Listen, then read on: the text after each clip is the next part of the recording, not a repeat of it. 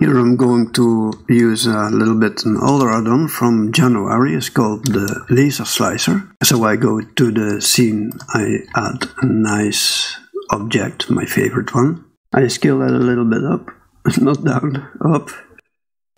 So apply the scale just to be sure.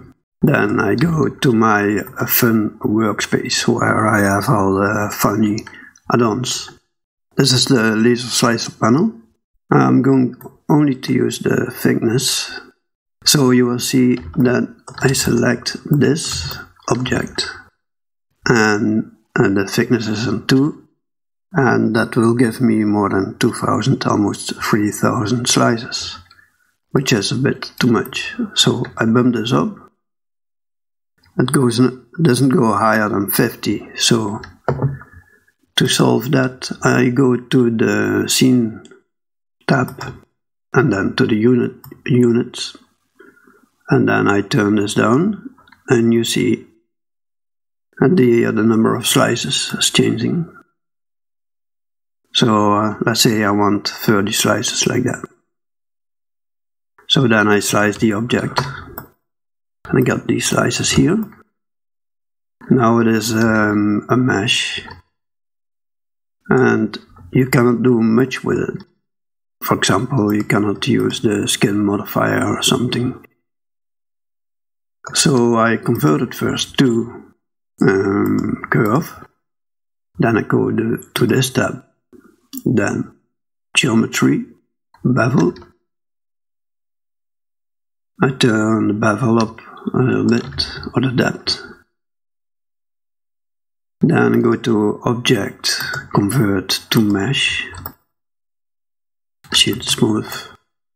Then let's go over here and we can give it a material.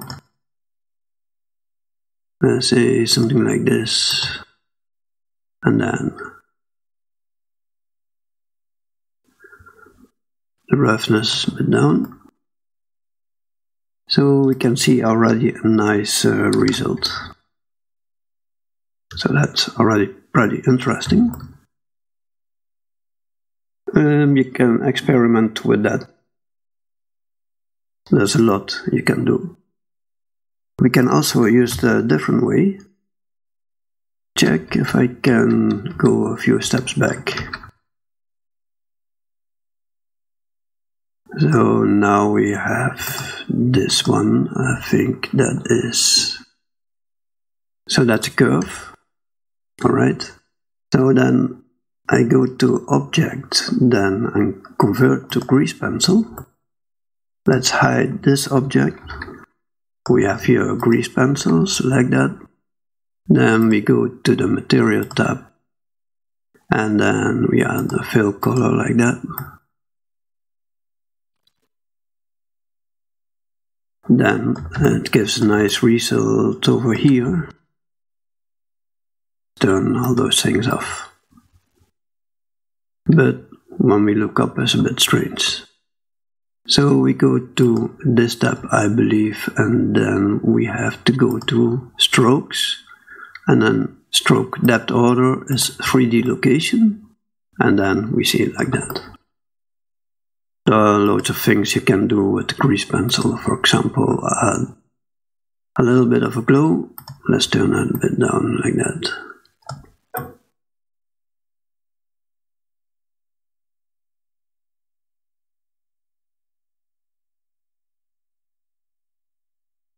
And there are loads of things you can do with a grease pencil. For example, the fill, you make a texture of it, open textures, and let's choose something.